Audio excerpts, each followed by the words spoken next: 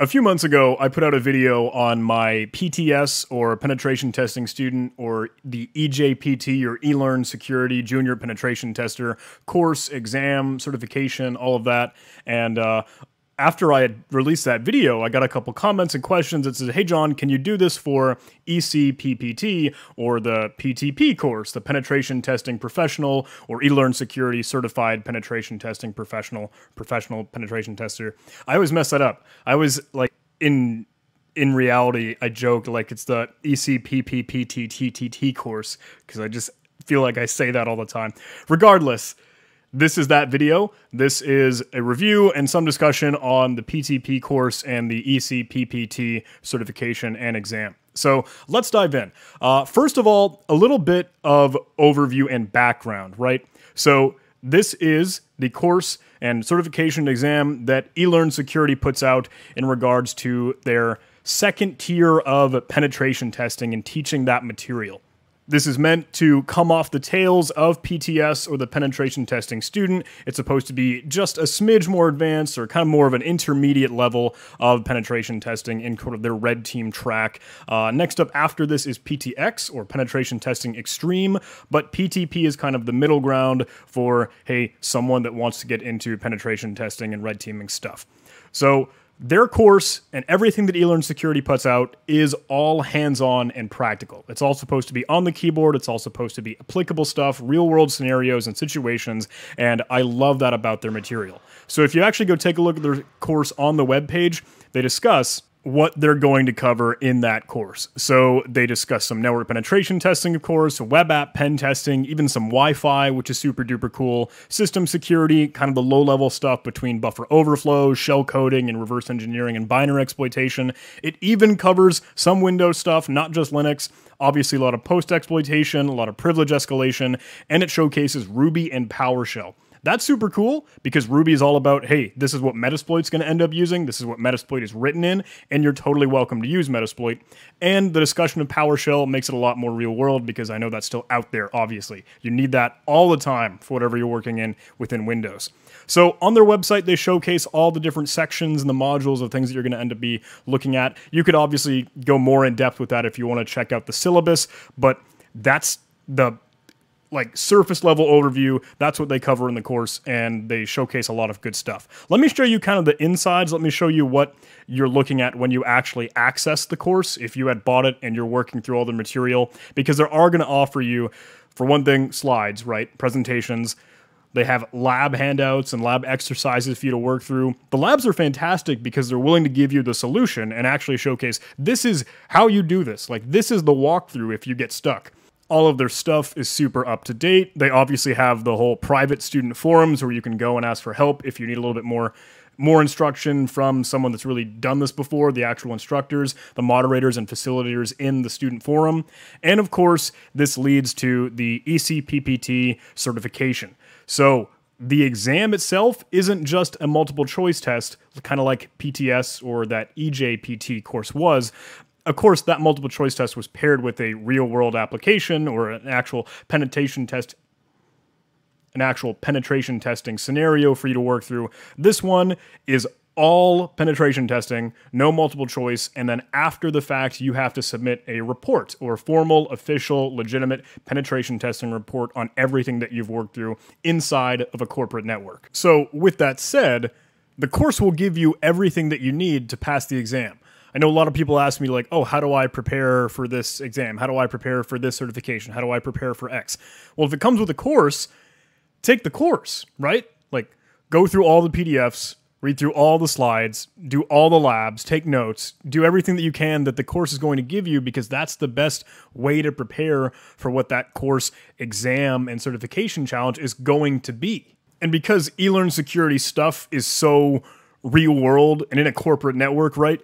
You're going to be moving from machine to machine and getting into different parts of a network. So you need to know how to pivot, how to use auto route, how to port forward, how to set up a SOX proxy. And all of their content is going to guide you through that.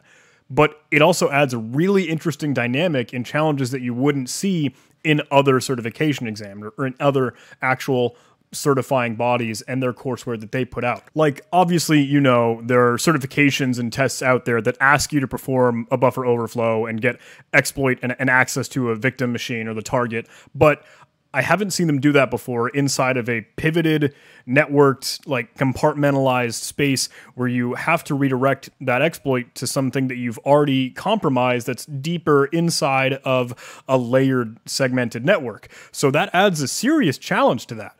And it's honestly really cool because now you're exploring different aspects of Metasploit or some code that you've written or proxies that you've set up that you might not have done before. And because it's so real world, you can use Metasploit. Like, there's no limitation on what tools you can use, and that's pretty awesome because that's something that you'd see out there doing an actual pen test. Like, you're not going to be handicapped on what tools you can or cannot use just because some piece of paper says so. So I'm trying to be as like impartial as I can be, and just like, you know, a surveyor of what's out there and give my input. So it's obvious it's not all sunshine and roses, right? So as I'm saying, yes, all their content's fantastic. I love the stuff that they do. You can tell I'm a big fan of eLearnSecurity.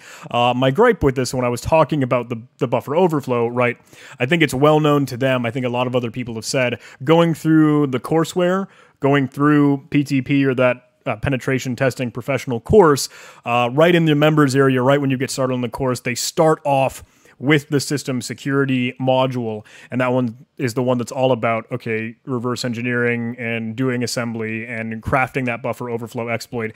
And that can be, I think, a little intimidating for the newcomers or some that are just getting started because it's dirty, it's dark, you know, it's in assembly, it's in the weeds, it's in the stuff where you're not just flying through commands on a command line with your terminal and Kali and breezing through machines with throwing exploits and stuff that some of the other cool, okay, web app pen testing or network pen testing stuff that the rest of the course showcases. So I don't want that to take away from anyone that's just getting started because, hey, that system security module up front, right in the center, maybe that's going to spook a few people, but only gripe, really. Only gripe. Okay, now that all that's out of the way, let's talk about the cool stuff, the stuff that you guys really care about. Let's talk about the certification itself and the exam. So I started the exam, no, I submitted the exam on March 6th, and I got my results back to me on March 16th. So that was 10 days. I know they say, okay, it's going to take us maybe 30 business days. It'll take us 30 days to get back to you after reading your report and grading everything. I know some people have they've been stuck in limbo and been waiting for their exam to be graded and get the results back, and they might just get up to like the brink of the 30-day period, or that might even take longer. So mine came through quickly, I guess 10 days. I know Offensive Security OffSec will say, okay, it'll take us 10 business days at max to get back to you. Maybe 30 days is a lot. Maybe it's because it's a much more thorough and real-world report. From what I understand, I think it's just one guy that is reading and going through the report and grading it all. One guy. I know that's tough, right? Obviously, so eLearnSecurity is growing. They're getting bigger. They're getting their whole reputation in the industry, and they're certifying, I don't know, word of mouth. Everyone is getting to know who that eLearnSecurity company is. It's certifying body, and their stuff is great. Maybe, okay, let's amp up that team. maybe we could add a few more people that are going through and reviewing some of these so we can knock out those grades faster for people and getting the exam results back, because 30 days, maybe that's a long time, and I know some people that have been waiting for longer than that. Okay, so I want to be as transparent with you guys as I can be. I want to showcase to you everything that I can. I want to showcase, here's some of the files. This is kind of like my file structure for while I was going through the exam. Take notes. That's my always like go-to advice, best advice. Take as much notes as you can. Organize things by the box or the machine that you're working against. Have folders set up for each. Keep track of your scans. Keep track of everything that you can. One thing that I recommend to people, and I know it's not an issue for the eLearnSecurity guys, is go ahead and screen record. Like, you're going to need to have screenshots for your report, as many as you can include, so there's no problem in like, okay, keep track of everything that you're working on, all of your work while you're going through the exam. If you have that screen record going, you can go back to it and say, oh, when I forgot to accidentally grab this screenshot, I overlooked it, I didn't realize, crap, I wanted that screenshot.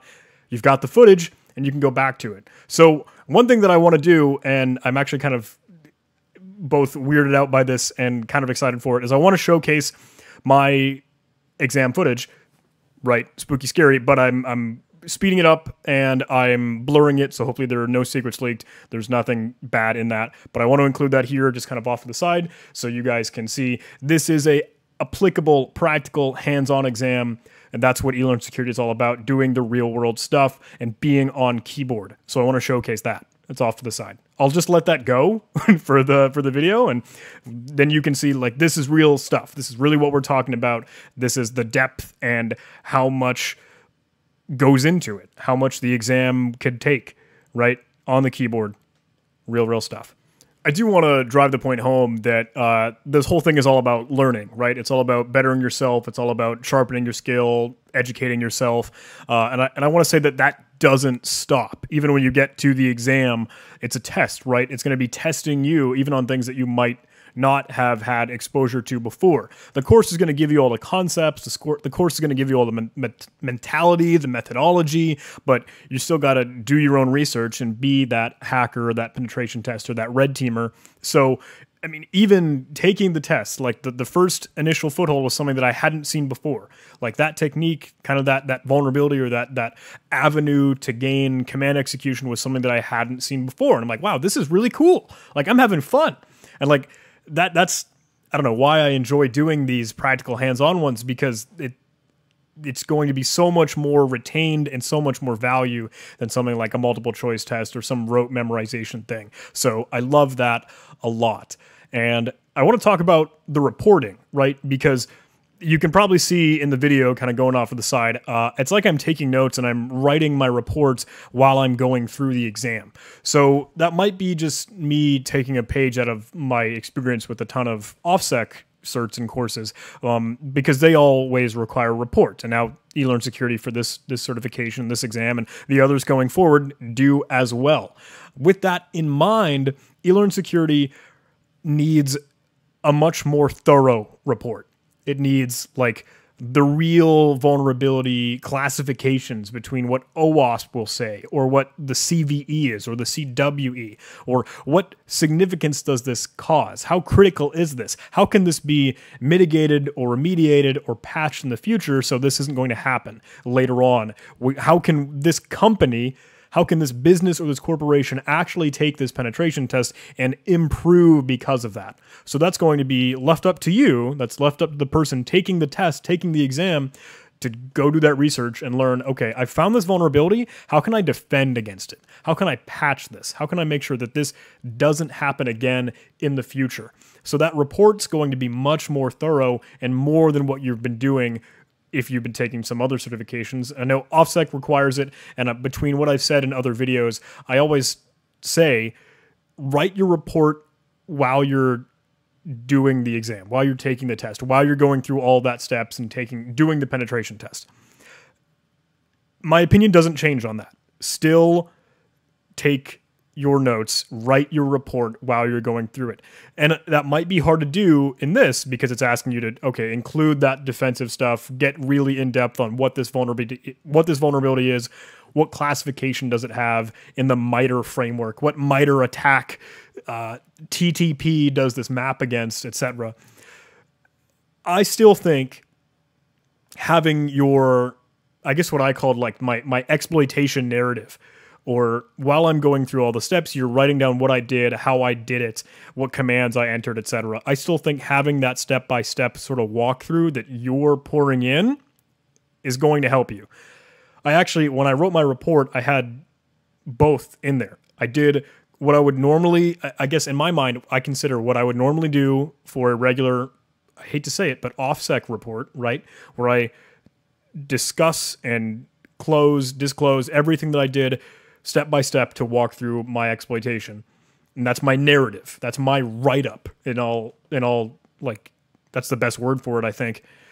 What is that phrase that I'm trying to think of? In all intents and purposes. Yeah, that's right. It's my write-up. So with that, I would also add in the other sections and what the eLearnSecurity wanted for their formal report, getting the defensive perspective in there. How can I patch or remediate these vulnerabilities? What really is this vulnerability? What is the significance or impact of what this does and what it can do? How could it be leveraged in other ways? And they require to be really, really that in depth. So I want to showcase actually a snippet of my report, right? Let me show you what my report looked like. It was let me check the page number here. 85 pages. So 85 pages for my eCPPT report. I don't know if that's the same for everyone. Maybe yours is going to be significantly less. Maybe yours is going to be significantly more. Again, I went through and wrote this all in Markdown. I've covered that in plenty of other videos where I just take notes, write everything in Markdown, then use the icevogel.tech or Pandoc thing to convert it into LaTeX and make it that PDF, because you are required to submit this as a PDF. Another point related to the reporting is that because you're asked to do a full and thorough penetration test, you don't just include, okay, everything that you did to get root, right? You need to go look at all of the other vulnerabilities that might be present on that web server, on that database, on that machine that you've gained access to. You want to have the coverage and track down every single hole and crevice that you can. So it's not just as straightforward. You want to be the professional. You want to be writing a professional report that's for a professional pen test that makes you a professional pen tester. So you cover everything. Don't forget to go look at all of those other vulnerabilities that you might not have used to, okay, escalate your privileges or actually gain an initial foothold, but you want to be able to include, I also see SQL injection over here. I also see cross-site scripting over here. I also see local file inclusion over here. I also can tell that I can privesc with this set UID binary, whatever the case may be, right? And on that note, since I mentioned the privesc, obviously you need to get to the core center of the network and own it, become root, compromise that machine, and that is the passing criteria to be able to actually say you completed and successfully accomplished everything that you needed to pass the exam, pass the test, and get the certification. What that requires, and what I really like about this is eCPPT and eLearnSecurity stuff is it's about understanding the software and the technology and the programming language that's being used in an application and why it's working the way that it does and how you can abuse it yourself. Like what technique, what trick, what can you unveil or unravel about the application that can allow you to manipulate it and escalate your privileges or abuse it to get code execution or reach local files, whatever the case may be.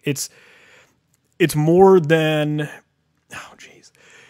So this is where I get to answering the questions that I know people are lurking in the back of their mind, or the obvious elephant in the room, because people are always comparing and looking at these certifications, everything that's out there, and saying like, why should I take this one rather than this one? Or how can this prepare me for this? Or what do I do? Obviously, you are apt to compare eCPPT and OSCP. So eLearnSecurity and offensive security stuff. Again, want to be impartial.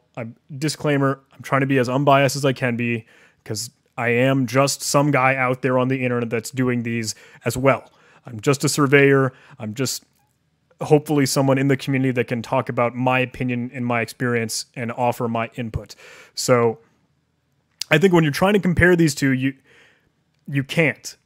You're comparing apples and oranges. Obviously, they're different tests, but not so much that. They're testing you on different things. Like OSCP is there to test you on, can you look at this software, identify the software name and the software version number, and then go research and find a vulnerability and exploit. You can pull off the shelf, adjust some IP and like the target victim IP address and the port number, fire it off and see if it works, adjust it as needed. eLearnSecurity, eCPPT, is testing you on understanding that program, understanding that language that it's running in, and knowing what to do when something is strange and odd, and being able to do that yourself. OSCP's different test, and they're asking you to do different things. One is asking you to research, one is asking you to explore and tinker and break and manipulate, and they're just different. So when people ask me, should I use this as a jumping point to go take another certification. And you can switch and swap what certification goes in which spot in there. Can I use X to prepare for Y or Y to prepare for X? In my opinion, I think that someone who has gone through all of the material and has taken the eCPPT exam and passed it, they could go and take OSCP without studying, without looking at their material, without going through the course, and they could pass right away. They could breeze through it, instant go through. I don't think that it's true the other way around. Vice versa, I don't think that someone that has gone through all the material for OSCP could do this for eCPPT. That's because of the pivoting. That's because of the understanding of the languages, understanding of the programming. Again, just my opinion, I think that what eCPPT asks of you is more so than what OSCP asks of you. My opinion might be wrong. Just wanting to share that is my take on it. I think that one taking this exam could go take the other without a problem, not the other way around. So that's my take on that. Unbiased, disclaimer, not trying to bash or point fingers or do anything. Just when I weigh these two in my hand, in my head, and in my hands, figuratively, that's what I think. So does it help you prepare for OSCP? Absolutely. Does OSCP help prepare you for this? Absolutely. Where does CEH work? Where does Pentest Plus work? Where do all these other certifications go? They're all different. They're all testing you for different things. This one, I think, asks a lot of you, and you'll get a lot of value and worthwhile learning and education out of it. So when people say, should I go for the certification? Should I look at eLearnSecurity stuff? My immediate answer is, yeah, duh, obviously. Look at all this. So should you go for the certification? Do you feel like you're not ready for it? Do you feel like you're not prepared? That doesn't matter. You're never going to feel prepared. You're never going to feel like, oh, I've studied for X, I've studied for Y for so long, and I still don't feel like I'm ready for it. It doesn't matter. Jump in, do it, take it. And if you fail, that's okay, because now you know what you're up against. Now you can take it again, get that retake in, and just cruise right through it.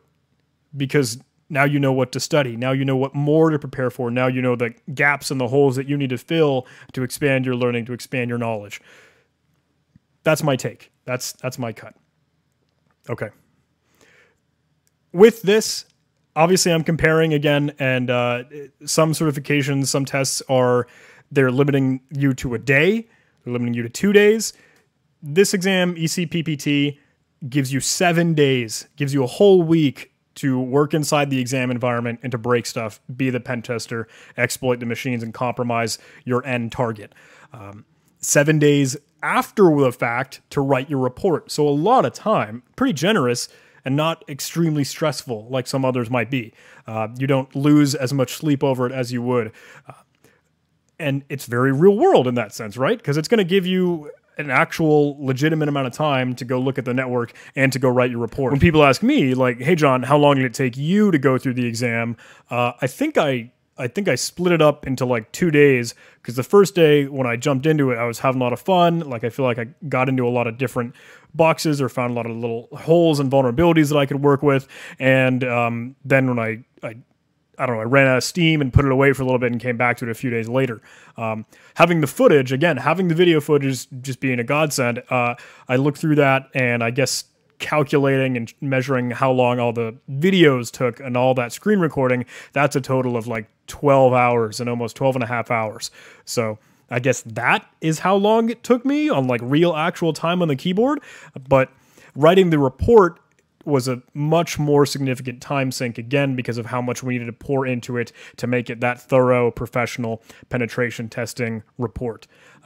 I think I took almost 5, 6, the whole week for that, just to get that in. And I mean, you could see it. I think it was February 25th, if you saw on the video, when I started the exam and submitted the report on March 6th. So it's not something to take lightly, and I'm not trying to say any of those numbers or days just to boast or anything. It's just I want you to see everything. I want you to be as in the know as you can be, and I want to share everything that I can with you so you are much more aware and understanding. So, okay, I've been talking for a while. I want to wrap this up. Last thoughts, parting notes. You guys know me, right? You know I'm a big fan of eLearnSecurity, and this PTP course and the eCPPT certification exam. It was honestly just a lot of fun. You know, I love the practical, hands-on, application-based exams and tests and challenges, and this was no exception. Being able to pivot and use AutoRoute and SOX proxy and port forward and all those crazy cool things, I don't see that anywhere else, and eLearnSecurity just hits the nail on the head with that. Same thing with all of their potential privesks and vulnerabilities. I'm learning about things that I hadn't seen before, and being able to do that both in the course and outside of the course, even in the exam, is really, really cool. So when people say, hey, do you recommend this? Yeah, I do recommend this. I think you should go for it, and I think you should check out some of the other eLearnSecurity certs. I hope I can maybe roll through like PTX next, the Penetration Tester Extreme, and hopefully roll through some of those others in that network penetration testing path that they have there. We got eJPT out of the way. We got eCPPT out of the way. What else do you guys want to see? Should we see PTX? Should we move on, like, hey, do some web pen testing, do some of their mobile stuff? They got so much stuff, and I love it. So I hope you guys do as well. If you're curious about this course, if you're curious about the certification exam, go check it out. I hope this video helped you learn a little bit, helped you get a little bit of insight as to what it really looks like and what someone who's taken the test and what they can share with you and give their opinion and review. So I hope you study. I hope you take a lot of notes. I hope you screen record. I hope you just dive into it and learn as much as you can and absorb and take notes, man. I can't say it enough. You always want to take away something that you can use in the future. You want to encapsulate and capture what you're working on, what you've worked with, what you can use later on when you see a similar bug or vulnerability or exploit or something that you worked with before. That's why you probably saw earlier in my folders, I saved all of the videos, all of the slides, all the PDFs, all the presentations that they can give, and even everything that I covered going through the exam. So capture it all. Be a sponge. Absorb everything. And I hope you guys enjoyed. So thank you guys so much for watching. If you did like this video, please do press that like button. I'd love to see you guys leave a comment. I appreciate constructive criticism, feedback. What do you think? What do you think about this eCPPT? I worried I got the number of letters wrong again. It was going to be eCPPTTT. What do you think about the course, PTP? What do you think about a comparison to other certifications? What are you going to tackle next? Have you taken the certification? What other ones are you interested in? I want to hear from you. Love to see you guys in the Discord server. There is a link in the description. I'd be so grateful if you could subscribe, help out the YouTube algorithm a little bit. Love to see you guys on Patreon and PayPal if you're willing to support. Thank you. And LinkedIn, Twitter, Instagram, Facebook, all the other silly social media stuff. But alrighty. Thank you guys so much for watching. I really hope you enjoyed this video. It took a little bit of time to put it together, but I'll see you in the next one. Thanks. Take care, guys.